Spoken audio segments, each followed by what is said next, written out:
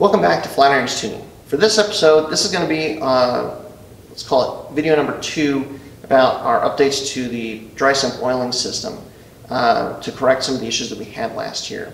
For all the details as far as like the specific problems we were having, head back and check out part 1 of the video.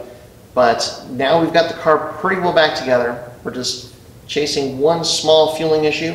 Discovered that our fuel cell was getting towards the end of its design life, so they recommended replacing the bladder in there. So we're about to get that put back together so we can finally fire the car up and get to testing this new solution. Before I dive into all the details of what we've done, just want to say, if you like this channel, if you like the content that we're putting out, please do like and subscribe to the channel. That helps us out a ton, helps the channel grow, and helps more people find the channel. And the other thing I just want to say is this video, as always, is brought to you by Flatirons Tuning. The very best way to support this channel, help ensure that we can keep coming back and making this content for you, is to go to our website, which is flyerstunecom. If we have anything at all that you might need there, that support goes a long, long way to letting us keep coming back and making these videos for you. So thanks very much for your support as always, and check out Flatirons Tuning. We would greatly appreciate it. Okay, so before I dive into the specifics of the fixes that we did, I want to touch on a question that we get somewhat often because of all the videos that we made on air oil separators and catch cans over the years. And the question is, why didn't Subaru put an air oil separator on the car to begin with? And it's a trick question in some ways because Subaru actually did. It's easy to overlook, but there is an air oil separator on these engines from the factory. It is that back cover plate. That's why you don't have a lot of PCV and oiling issues at the stock power levels driven on the street for the most part. Those issues start to come up as power is increased and as you start driving on the track and having more side loads and such. That's where the aftermarket air oil separators come in, which basically sit on top of the factory air oil separator and are a larger volume. So it kind of takes the factory air oil separator when it's failed and increases the volume to give you a greater capacity for which, for most applications it works. But when the air oil separator system starts to break down, or the PCV system starts to break down, it's virtually always related to issues to do with the crankcase pressure building up. And one of the biggest reasons, well, the main reason we put a dry sump on this car is because we wanted just rock steady oil pressure going into the engine. We wanted to know that no matter what, the condition, what conditions the car was seeing as far as braking, acceleration, turning, G-loads, what have you, that there was always consistent and reliable oil pressure going into the engine for engine reliability. But the second part of that was to remove all of these potential issues that can crop up with the PCV system or an air oil separator, etc., to make the engine more reliable. Because with the dry sump system, since you have these scavenge pumps that are pulling all of that oil and gas from the crankcase and sending it out to a tank, that should eliminate any of these potential issues. What we kind of failed to fully understand or fully comprehend at the time when we were putting this on the first go was that because you're sending all of that gas into the oil tank, you have to still contend with the gas volume that builds up in the tank. And that is the piece of the puzzle that we missed.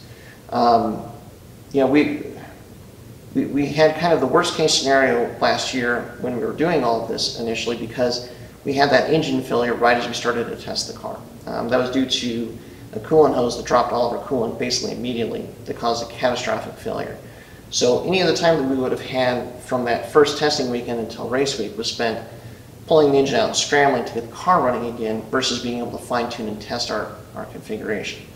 So after the issues that we had last year, we worked a lot with Roger Clark, and they really basically have pointed us in the direction that we are now as far as fixing all the plumbing issues that we had, so that hopefully now we can get that reliable behavior out of the dry sump that we were looking for last time.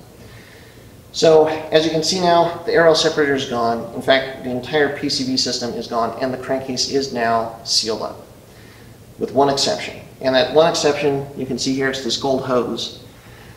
The key piece of the puzzle that we missed is that we were keeping the crankcase and the oil tank basically separate except for the send and return from the oil pump itself. Roger Clark let us know is we needed a connection between the two. We needed a hose that connected the crankcase to the oil tank. And with that, that's what should hopefully give us a much better performance and really help to solve this problem. We kind of caused the problem to a certain extent, or at least I'm pretty sure we did, with leaving the air oil separator on last year with a filter.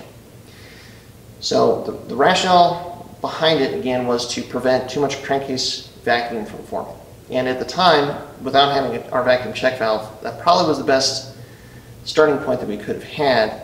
But having that open filter meant that those scavenge pumps, which are pretty efficient, could send as much air as they wanted with that oil return back to the tank. And that's, I believe, what to a large extent caused the problems that we were having with the overflow of the tank.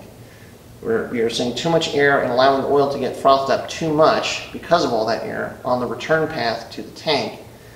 And that's where we just didn't have the capacity to basically let that froth dissipate and let that pressure dissipate before we had to, pull the oil back in. So this connection between the two, between the tank and the crankcase, should balance that out. So now that the crankcase is fully sealed, if we were to start building up any kind of a vacuum, this hose is going to allow those scavenge pumps to now pull gases and oil vapor from the tank back into the crankcase. Very similar to kind of what the factory air oil separator configuration is. That should allow the crankcase and the oil tank to basically reach some kind of pressure equilibrium.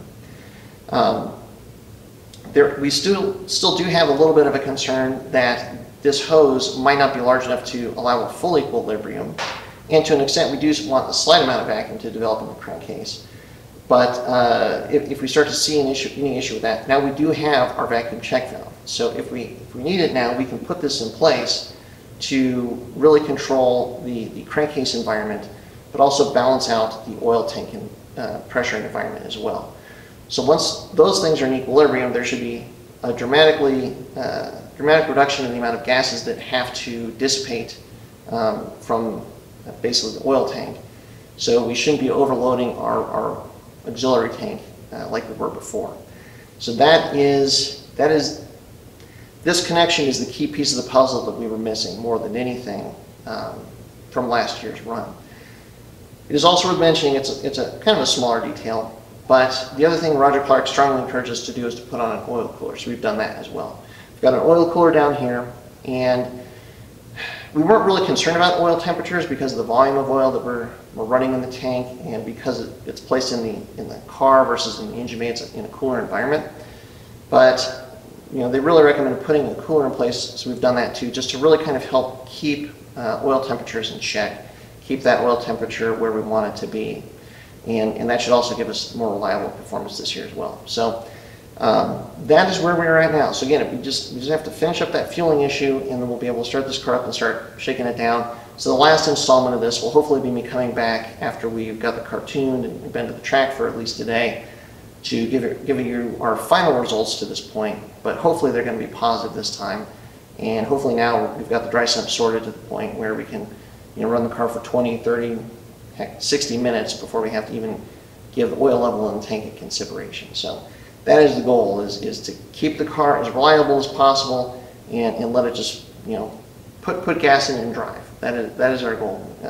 We don't want to have to give it a whole lot of maintenance and attention just for every time we run the car. So that's where we're at.